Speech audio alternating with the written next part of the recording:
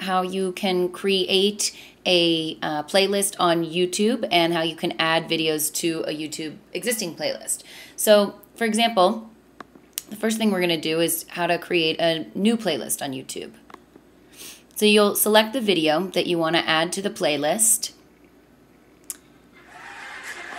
and right below the video you'll click on this plus add to button, and you can either add it to an existing playlist or you can add a new playlist. So what I'm going to do is create a new playlist, and the playlist name is going to be Junior Seau Sports Highlights, and I'm going to make it public.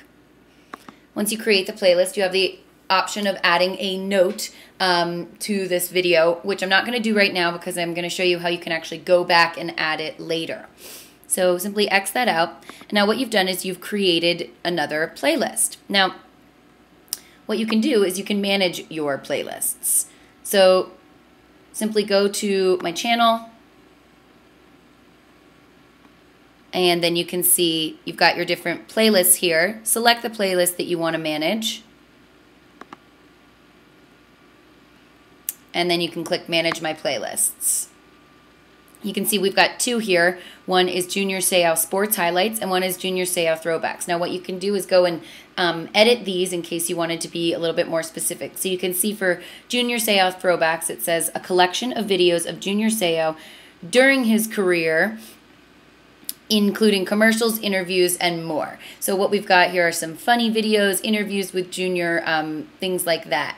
And this is where you can also add the optional note about these different videos. Now, the whole point of this is that you can add videos that other people have uploaded to YouTube and include them in playlists on your channel. So when you're done, simply click on Save,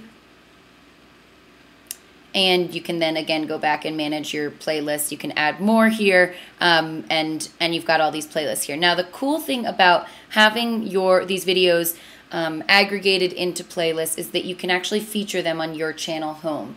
So the idea is you'll go to My Channel, Edit Channel, and you can actually customize this featured tab. You'd want to choose either creator or blogger, and what this does is it will kind of randomly pull videos from these different playlists that you have created. So it kind of keeps content fresh. It gives people something different when they go to this feature tab on your playlist. So if you've got multiple playlists like we do, you want to choose the creator option. And if you just have one playlist that you want to really feature and go through, you can choose the blogger option. And those are really the two that we're going to focus on for the purpose of, our organization. So that's how you can create new playlists and add to existing playlists. You go to the video first, and here's why it's valuable. You can then see it on your channel.